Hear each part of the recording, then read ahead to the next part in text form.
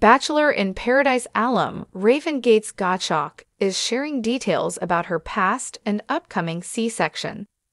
She had an emergency C-section with her first son Gates, and was sharing why she is having a scheduled C-section with baby number 2.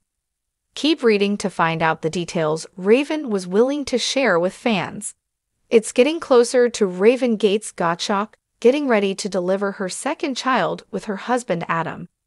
As she nears her due date, which is about 10 weeks away, she's opening up more about why she is choosing to have another C-section. Bachelor Nation shared what Raven had to say about her first C-section with Gates, and now her upcoming one with her second baby. She revealed in April that she had decided to have another C-section. However, she had to defend her choice when many fans came at her slamming her for her decision. Raven was quick to point out that it wasn't her choice. Originally, Raven planned on trying to have a vaginal birth the second time around. However, medically it's not possible for her at this time. She said, "With this pregnancy, unfortunately due to an issue with my placenta, I'm not able to try for a VBAC with this pregnancy. It's a totally different issue than Waddle had with Gates. His was an emergency C-section, but this one we knew right away, once I had my anatomy scan, that a VBAC was not a safe option for me or the baby." As for her C-section with son Gates, Raven said it was an emergency and couldn't be helped.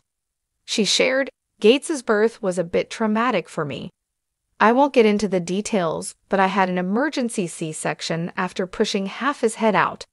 They had to push him back inside of me to make the incision.